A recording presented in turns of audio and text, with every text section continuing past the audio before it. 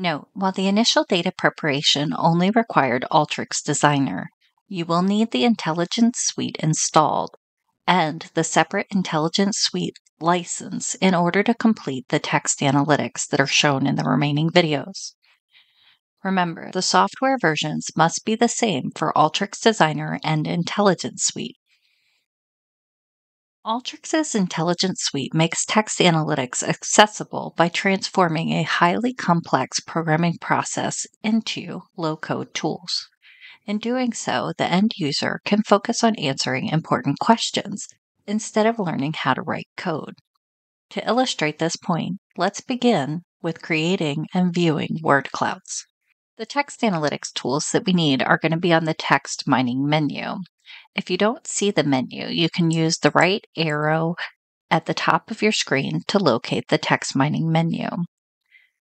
Drag a word cloud tool from the text mining menu until it is in front of the data preparation tool container. If necessary, make a manual connection between the data cleansing tool from step 11 and the D data input anchor of the word cloud tool. If an inappropriate connection was made, please remember that you can always click on a connection, hit the delete key on your keyboard to remove that connection, and then make the appropriate manual connection. In the configuration window, we're going to select the MD&A field. Selecting the MD&A field allows us to create a word cloud from the words on the MD&A disclosures across all firms. To view the word cloud, we need to add a browse tool after. Right-click on the word cloud tool, and then select the option to add browse after.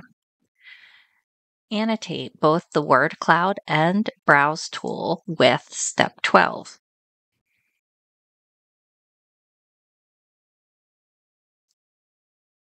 Then save and run your workflow.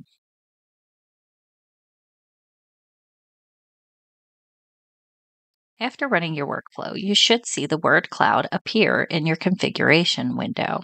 If you do not see it, then just click on the Browse tool to view the word cloud. Good job! You have learned how to create and view a word cloud using Alteryx's Intelligence Suite. Alteryx's low-code approach allows you to focus your time on the discovery and critical thinking aspect of this process by using the word cloud to answer the associated questions. I want to remind you that I'm using an abbreviated data set, so my results can look different than your results.